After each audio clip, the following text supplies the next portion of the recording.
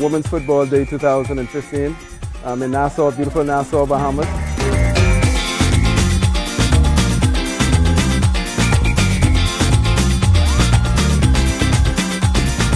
Today is the first annual Women's Football Day, not only in the Bahamas, but throughout the CONCACAF region. President Webb has declared today a Women's Football Day in CONCACAF, and we are one of many national associations that are celebrating women and women in football today. I thought it was a fantastic initiative. The timing was perfect because we're now trying to expand our women's program here, and so we're using this as an impetus for further growth and development of women's football in the country.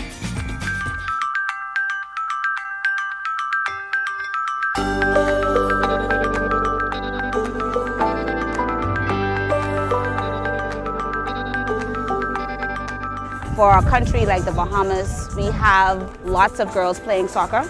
They love to compete, and when all else fails, they go on the field. They're actually going to play hard for you and for themselves and for the country.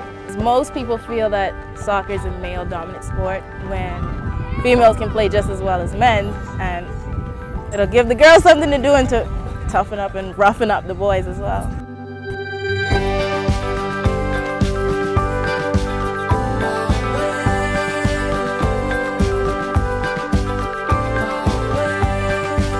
This has been catered to not only the football players, but those who have never played the game before. We want to introduce females to the beautiful game of football. And the beautiful thing about football is once you've been introduced to the game, it's in your blood for the rest of your life. Overall, the day was very successful.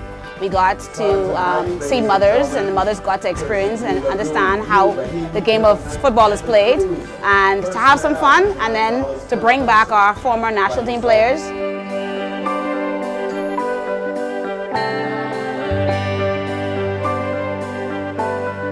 Women, they are an integral part of society, and there's no reason why they should be excluded from any aspect of our society.